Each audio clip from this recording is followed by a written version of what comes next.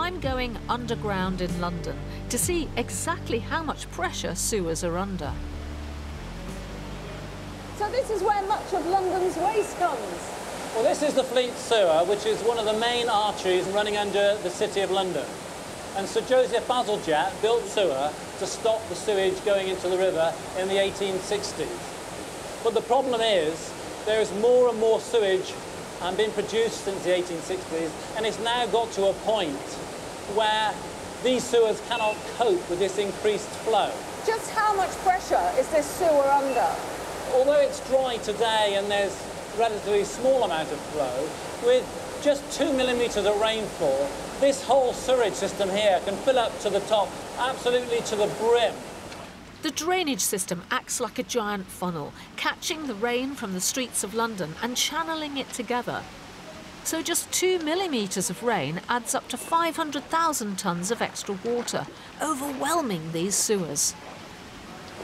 As a consequence, because the interceptor sewers can't take away that volume of sewage, massive volumes of sewage are then discharged into the tidal River Thames. And from this point alone, 500,000 tonnes of sewage is discharged into the river in a typical year.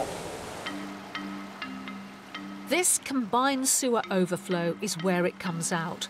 Around the UK, there are over 31,000 of these outlets, letting out a mixture of excess rainwater and the waste we flush down toilets and drains, into rivers and onto beaches.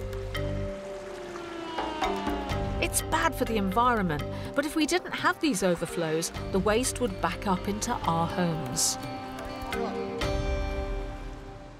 But there is a solution to our overflowing sewers. Wow! It's the UK's biggest ever water engineering project, and it's going on right under Londoners' feet. First floor, haberdashery. Thames Water are building a massive tunnel. It's 10 times as wide as the old Victorian sewers, and at 7.2 metres in diameter, nearly as wide as the Channel Tunnel. In fact, you could fit 3 double-decker buses side by side down here. It'll be one of London's deepest and largest tunnels, running 25 kilometres under the River Thames.